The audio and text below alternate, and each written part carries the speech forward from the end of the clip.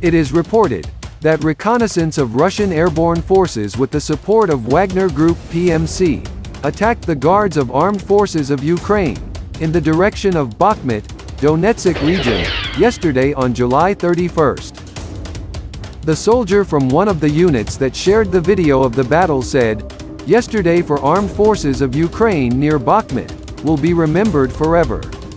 This followed the Ukrainian forces retreating 2 kilometers from the city.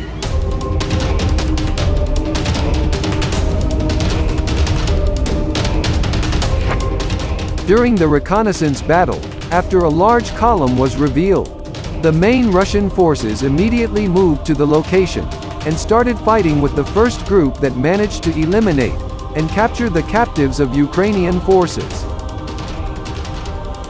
In addition, Chechen Special Forces also gave positive results in the direction of Bakhmut. The head of Chechen Republic, Ramzan Kadyrov, commented, "These are the captured patriots of armed forces of Ukraine. I will leave it without comment. Judge for yourself."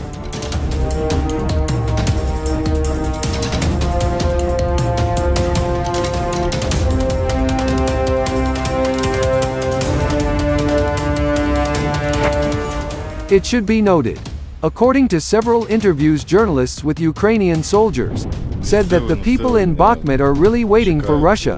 They want to get rid of Ukraine. The residents of Bakhmut are waiting for a liberator and a chance to raise the tricolor.